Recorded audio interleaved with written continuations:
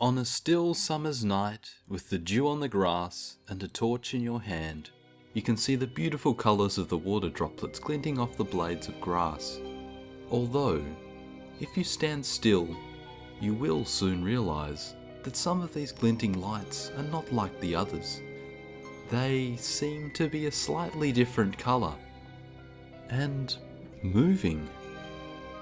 Let me tell you a little secret. What if I told you that some of these were not dewdrops at all, but eyes? Little tiny eyes, staring at you, watching and waiting. Let me introduce you to my little friend the wolf spider.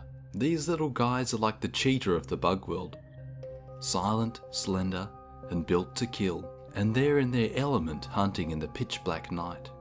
Equipped with 2 giant fangs, a set of 8 eyes, 2 of which are forward facing for excellent night vision, deadly venom and long powerful legs for speed. They really are the apex predator of the grassland jungle.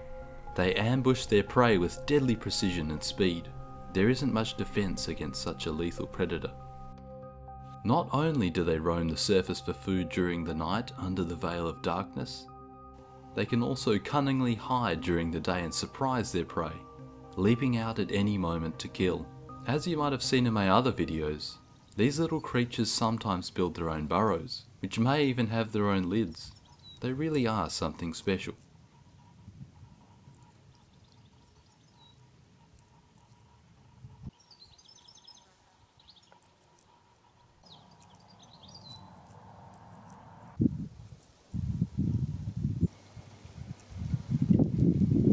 The inside of these burrows are lined with fine fibres of web, which spread out over the surface around the entrance of the burrow.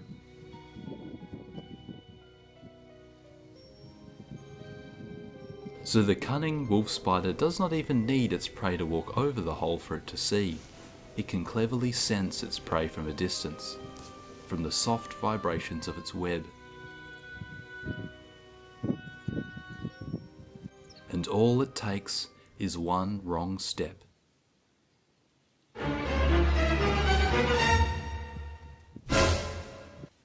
And dinner is served.